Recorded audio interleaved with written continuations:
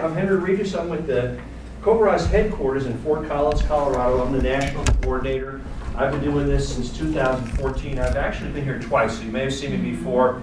Back in 2012, we had a nice pizza party, and a lot of you guys came out. And then last year, I think we're in the art museum. I'm trying to remember where it was. Brannigan Cultural Center. Cultural Center, right. And we did a talk here in April of 17. So happy to be here. So thank you for coming out today. And it's neat that we can all talk about CoCoRaHS and the weather. You guys are helping in many ways you don't know how on people using your information. And like I said, this area is one of the premier between here and El Paso and areas west of here, observations. Volunteers have a really great number of folks, and it's consistent. And so CoCoRaHS is like this. It's like a pipe, and we have water coming in and water going out. So as far as volunteers go, we have people signing up, and then they get the pipe and they report, and then people stop reporting, retire, pass away, whatever. Our goal is to keep the water in that pipe as long as this end open, but keep it in the pipe from leaking out. And so it's amazing in this area how many people have been doing it for a long time. The longer you observe, the more of a climate record you develop. And we start to see trends over time, and you've seen wet years and dry years, and you can see patterns in that. And it's just really great. And some people do it, like we said, 10, 12 years now. 13. And so that really is amazing on how that helps. And Dave can tell you more about that. That really supplements a lot of stuff out there. So tonight I want to talk to you about a quick look at this area, how we're doing, and then some other things we have going on with CoCoRaHS right now. But that out on the far end, and there's Nolan. You guys probably know Nolan from his newsletters. And how many people read his farm stories? Read it at the end of the day. Very popular on that. Nolan has kind of retired as a state climatologist, and so he's taken more and more time off, but he's still part of us. Russ Schumacher, the third person from the left, is our new state climatologist. He's my new boss. And Abigail is a part-time as a student working with us. Noah Newman, if you ever have questions, he's at our help desk. And Julian Turner is does our web stuff. And then Danny does our QC. So Danny works with that and Hale did. So that's our team. And that's a view out in the background where our office is on the Foothills campus. Part one, so here's an overview of the network, our history of CoCoRaHS. So how did we start? And if we go to the next slide, back in 1997, we had a flash flood in Fort Collins, Colorado. And we got a lot of rain. In fact, we had over 15 inches, or close to 15 inches in 24 hours. Now, that's our yearly rainfall, so that's a lot. 5 people were killed in the city of Fort Collins from this, and so it really was pretty tragic. Campus, the library, they were renovating and moved all the books to the basement. And it was terrible. All the dissertations, everything was damaged, and so the campus got flooded out. But we learned a couple things from this, and the next slide will show you that a couple things we learned is there's extreme local variation in rainfall. You've seen that here with your observations. Rain on one side of town, not so much on the other. So here's the distance. Here's point A. And this is actually where I live in this area. We weren't living there at the time. 14.5 inches. Nolan was up here. And then point B is only 5 miles away. If you've ever been to Fort Collins, here's I-25. Here's the football stadium. Only 5 miles between A and B. And so that much rainfall, the gradient was that tight during that storm. But it was quite the distance. The Weather Service didn't put out any warnings that night. They had a lot of storms going on that were more impressive. This was a low, didn't have a lot of thunder or lightning, not very severe, just produced a lot of rain. And nobody sent in any warnings because nobody was measuring rain at that time. So nobody let anybody know anything was happening. We could probably save lives. We had another storm in 2013 along the Front Range, dumped 17 inches on Boulder. Big Thompson Canyon got flooded again and so forth. There was many CoCoRaHS volunteers. The word got out, saved a lot of lives. So you guys play an important role for the public as well as you measure with rainfall. Next slide. So there we are. In 1998, we started a few dozen volunteers around the Front Range of Colorado, and then now we just celebrated our 20th anniversary of CoCoRaHS here in 2018, and now we have over 20,000 volunteers in 50 states. We're in all the provinces of Canada. We're in Puerto Rico, U.S.Virgin Islands, and we started the Bahamas back in 2016 one of the ideas, I work with the World Meteorological Organization on one of their management teams in Geneva, Switzerland. And so we're trying to say, how can we take something like CoCoRaHS and do this around the world? And so we did a pilot in the Bahamas trying to figure this out, because what happens in a lot of these countries, they get a pot of money and they say, oh, we're going to buy the biggest piece of weather equipment that we can get. And we'll put a weather station out there. It looks really impressive, and the government says, oh, you're doing great. And then after 6 months, a year, nobody maintains it, and the thing just kind of falls apart. Okay, so 3 things. We've decided we're just going to do precipitation. And so we do rainfall data, and we are the largest source of daily precip measurements in the United States. So you guys, you're part of that. So we measure snow, and then we measure hail. And you've had hailstorms. Hailstorms. I was just at the North American Hail Conference, and this is the first time they've held this, and that was in Boulder, Colorado. We had folks from all over the world, from China, from Switzerland, from Spain, different places, and they said, oh, CoCoRaHS. They said, the hail, your stuff is really, the data is, they're using it. They're using it in China to model different things. I had another person in Spain that said, oh, we learned how to make hail pads while watching your website. We're doing that there. So there's a lot of good things that are coming with this, and it's a great repository for hail in the United States. Here's our website. You've all been there, I'm sure, over time. A lot of great side things. If you ever get a chance to click on these, and all different parts on the main page. Sometimes you may go right to your home page, but if you can click on, there's a lot of educational opportunities we have on here. And there is a daily measurement, and all those dots are CoCoRaHS volunteers. And very important are those zeros. So the gray dots on there are people that are reporting when there's no rain. It's been 2 months and it's 0, 0, 0 put in there. But if you can do that, it's really helpful, especially if it is a rainy day, and you know you haven't had any rain, but other places around you haven't figured that out. So there's your county warning area. So you guys, you don't realize what you're doing, but it really benefits a lot of not only yourself to know, hey, this is what I got, and my neighbor got that, and we can talk about it, but all over the country. Next one.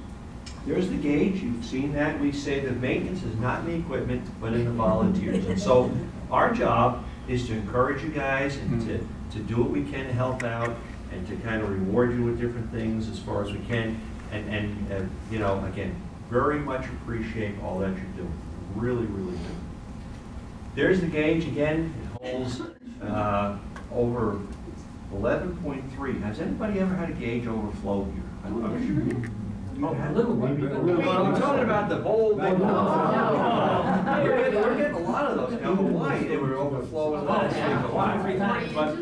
But we've had them down south in different places, but I don't think we've ever had one in New Mexico overflow. Back in, not only this storm, but back in April, we had a volunteer on Kauai, and he had 36 inches of rain in 24 hours. We thought that was going to be the state record. Wow. But he was out there several times during the overnight, and he emptied his gauge. Wow. And so, yeah, so once you're getting over 11.3, we know that it's really coming down. So 7 a.m. Now, we ask everybody to report at 7 a.m. if they can. I know I like to sleep in every once in a while, and we want it to be a fun project. So report as close as you can. If it's a dry day, don't worry about it. If you can, 7 a.m. We take reports on.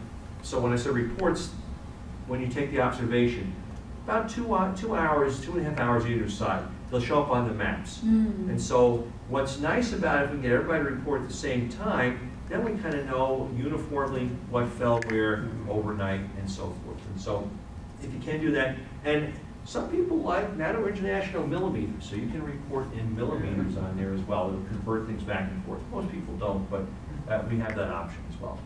And there's the form. And so how many people use the CoCoRaHS app on their cell phone?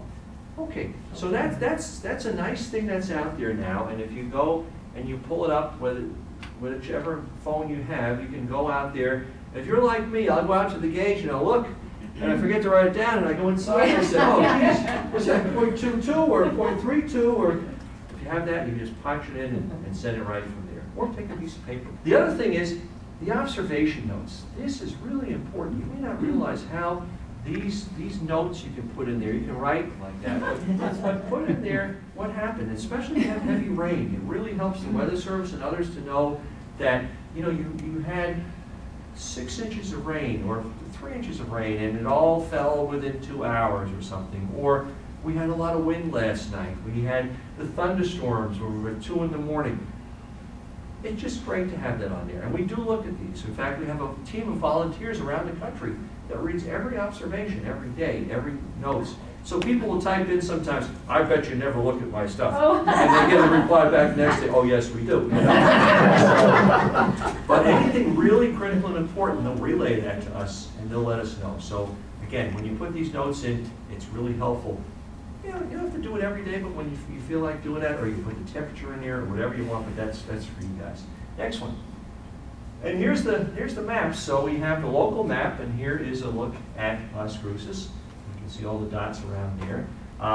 There's a national map in a table form. In this table, you can go on here, and you can sort these different columns, and so you can see how much fell in different places and so forth. So this is something you may not know. But all of your observations, once you make 100 observations, they are stored at the National, so NCEI, they just renamed that, National Center for Environmental Information. It used to be NCDC, National Climatic Data Center. And so they have what's called the Global Historical Climate Network, the daily one. This stuff gets archived in there, and so all your observations get put into this. And so it's a really neat thing for the national record, that your stuff is going into history with this here.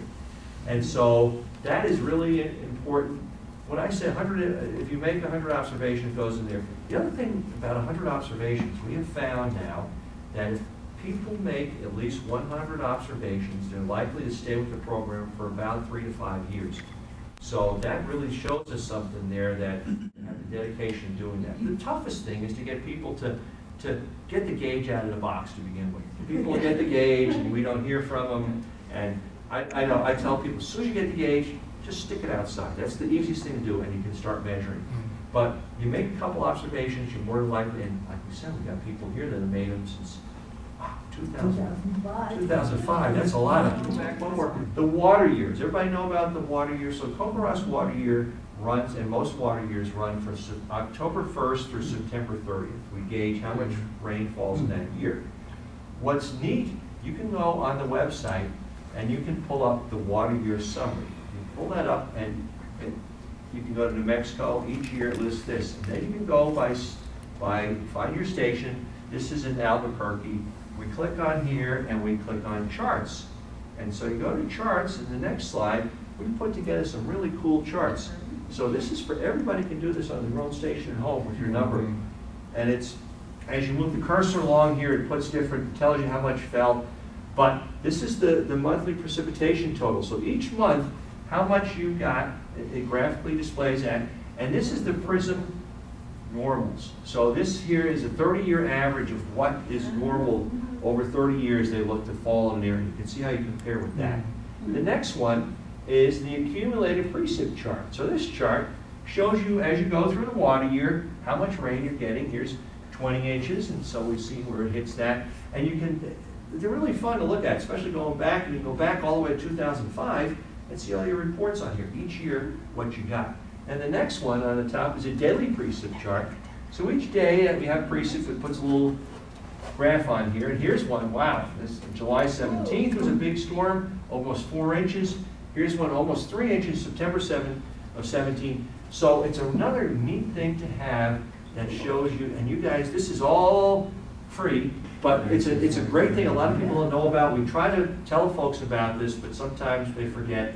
But there's a lot of neat things on the CoCoRaHS website, and with some of the stuff that, some added value for education that you guys can look and see what fell by your area. Here we go. So this is a map, and this is looking at the accumulated precip over New Mexico without CoCoRaHS data and with.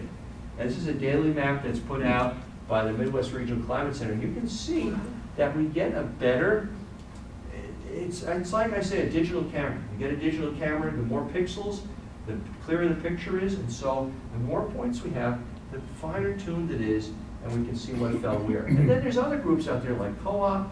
We want to supplement other organizations that are measuring it, so we can all come together and get a real clear picture of what rain fell where. And as John and Dave mentioned earlier that some places there's not a lot of observation. So the more observers we have there, we can really see, did much rain fall in this area or not? And so by having the observation, we can tell. Next one. Okay, so here we go. And the other thing is, anybody co-op observer in here? Okay, this is a co-op observer. It's similar to CoCoRaHS. If you're interested, National Weather Service has these folks, and they do a little bit more with temperature and so forth, but they are some official measurements. And this is for the LPAD. So all these red dots are co-op observers, and all the green dots are CoCoRaHS observers. So the red dots are what you guys get as far as how much rain fell, but all the green ones can supplement that. So the more folks we have, the more we can help out a group like co-op. And the other thing is, when co-op is looking for a new observer there, they go to CoCoRaHS. And it's like the minor leagues in baseball. Hey, this guy's a great observer. Let's see if we can get him to help out. And so a lot of times they'll recruit from the CoCoRaHS observers. Next one. Here's the radar. And again, in a lot of parts of the country, and coverage is pretty good, but in certain parts it's not. And I'm sure your beam gets blocked in some areas here as well with the mountains, especially Franklin's and the Oregons. They block our center tracer radar, and then of course White Sands, that one gets blocked in other directions. So what that's saying is, the beam goes out, it can't penetrate through the mountain, and so there's really no real radar coverage in that area. By having you guys on the ground measuring, that helps the ground truth and say, yeah, we did get 2 inches of rain over here last night, where they can't tell that a lot of times without the radar. So again, it really helps. And then here's another one. One observation can make a really critical difference, especially where there are a few observers. I took this out of an airplane, but I love to do that. And what this picture shows is really neat, is that rain falls, the rain shaft, and not much, but here's that one rain coming down. And so it's important to see that. That's again why we have the observers. Your early warnings help for flash floods. And so we decided to go camping at Glacier National Park. Well, it was flash flood week, unfortunately. We're up there. Look at some of the trails got washed out, so we stayed in hotels. But again, early warnings for flash floods upstream. You guys, if you live in a rural area, sometimes it's really helpful. Here's the 2013 Colorado flood. So I mentioned earlier that in '97 we had the flood. There weren't many observers. Look at all these black dots, are all CoCoRaHS observers. Here's Denver, Boulder, Fort Collins, and so all those folks, they got a great picture. They're able to tell, and it really made a big difference in what happened. So again, the density of the network, we're able to help with that. Next one. This is an interesting example. People say, well, you know, I live near so-and-so, he's right down the street. We don't need an outlet. I don't need to put a gauge out. Here in New Braunfels, Texas, so this is right near San Antonio, Austin's up here. This guy, if you look, 7.12, here's a 0, 0.07, 0.06, nothing. So when he put his observation, we said, I bet he put the time in, 7:12 in the morning. Wasn't the case. They had over 7 inches fell in 2 hours in the afternoon. What happened on the radar, the storm just blew over like one of those, and that was it. They dumped all the rain, the whole thunderstorm right overhead. Had we not had him, and the radar beam did not pick it up, it was too close, they said that really helped having that report come in, because they didn't realize that was the flooding and stuff was going on there. The guy's wife was home, he was out, and he couldn't get back to the ranch because of all the floods around their property. But this is a great example showing how important you may play a role in having an observation that nobody else has near you. And it's really helpful, plays a critical to all of us. So a lot of times we'll be looking at CoCoRaHS headquarters as stuff comes in, and we'll see that. They also, what can happen, and you guys may not know this, but you can file what's called a significant weather report. And you probably know what those are. You may not, if you don't, if there's heavy rain or snow or hail, put that in, and it goes right to his office there. It'll send out an alarm. I don't know if yours is alarmed or not. The guys mentioned today, I think it is. And it lets them know, hey, there's a, you know, over here down by El Paso, there's a lot of rain coming down. It's like extra eyes and ears out in the field. It's real time, so it's a 24-hour one. And that's what this was. The person put that in, And we were able to tell that. And so we thought it was important. Cool. You ever seen anything like this? I thought it was an atomic bomb test, it looked like. That is Phoenix, and the microburst of 2016, we had 2 observers underneath that. That was taken from a helicopter by a guy named Jerry Ferguson. But again, just showing how spotty and how variable the rainfall can be in the summertime from these different storms. So again, having it out there is really important. This is what I just talked about, significant weather reports. Any reports, extra eyes and ears in the field, looking out for this. Never put yourself in danger for CoCoRaHS. If there's ice out there, if there's lightning, let it go. So this one was coming from Rhode Island, Connecticut, Rhode Island. The storm was moving across. There was a guy out there. He got an inch in 15 minutes.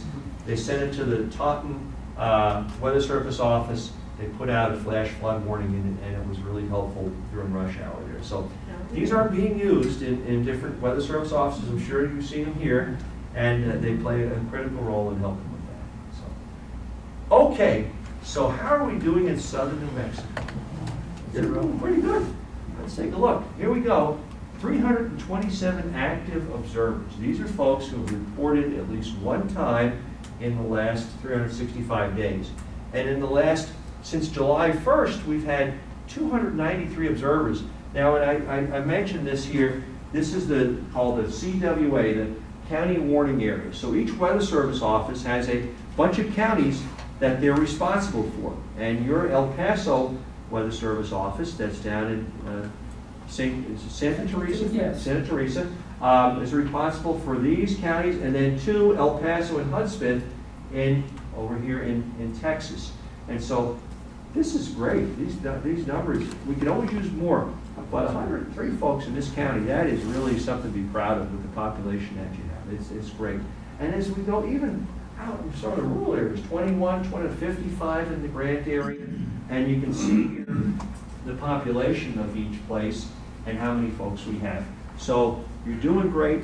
We can always use more, but I want you to say, you know, don't take the foot off the gas pedal. Keep recruiting folks, but it is really a healthy area around the country. And so we really applaud you guys for that.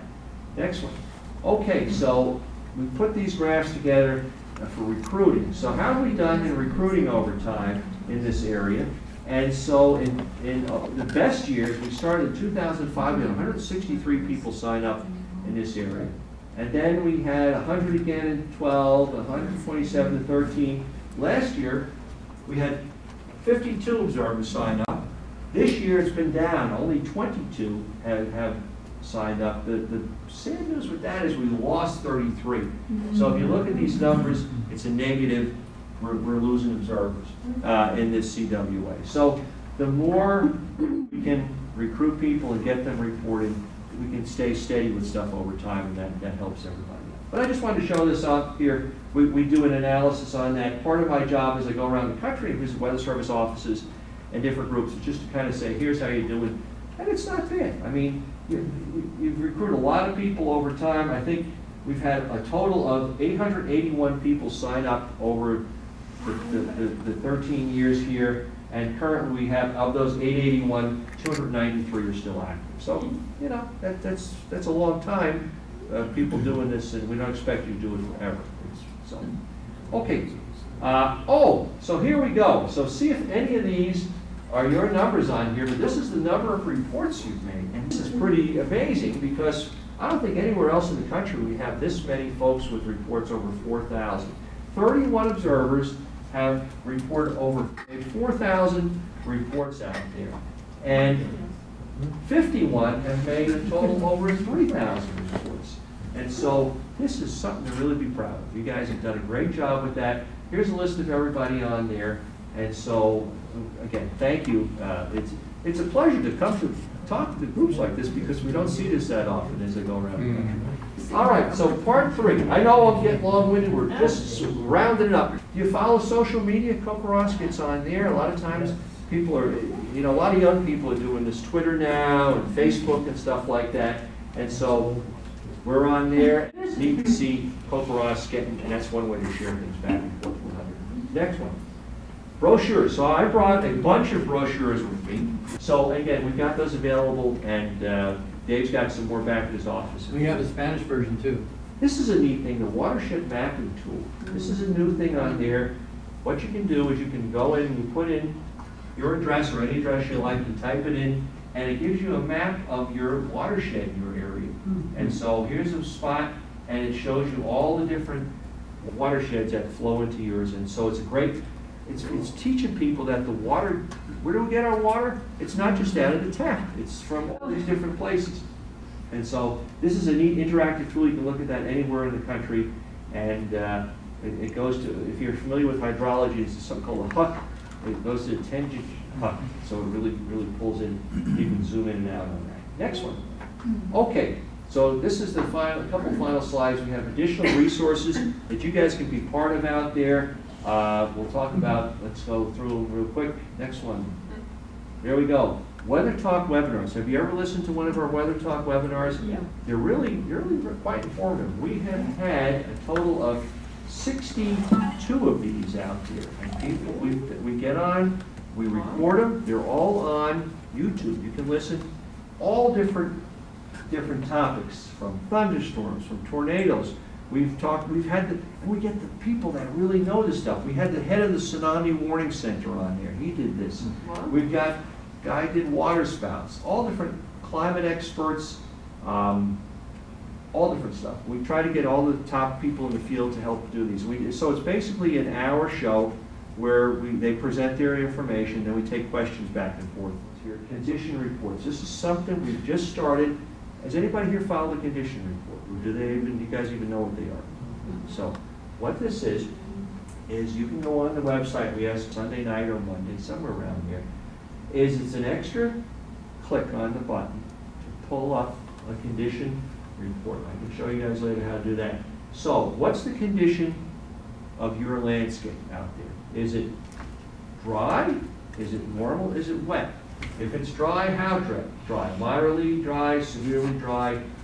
You just click the button and tell us a little bit about it. Oh, you know, the fishing pond in the back is dried up. Or my corn, I tried growing it and this year it's, and so to get these condition reports are really helpful for the U.S. Drought Monitor. And that's something that goes out and that's put out of Lincoln, Nebraska, this drought monitor comes. Anyway, if you get a chance to try this out, give it a shot, go on the website. Your information is really used as well. This helps with crop insurance, all kinds of stuff like that. So it's really helpful. We don't have a lot of reports in this area down here, so that's the one thing we are lacking in the Las Cruces area. The Intermountain West Drought Early Warning System, you guys are part of this, and so once a week we update what the drought looks like. Oh, that's right. So some places we don't have observers. So Stan, we recruited this guy. He was good for a while, but then he started spilling the gauge, decimal errors, so we had to let him go. Thank you so much. And special thanks Matt Spees out of Connecticut, put a lot of those stats together for us tonight. But I really appreciate the chance to get to speak with you guys, and a great group, and again, we really appreciate it. So thank you.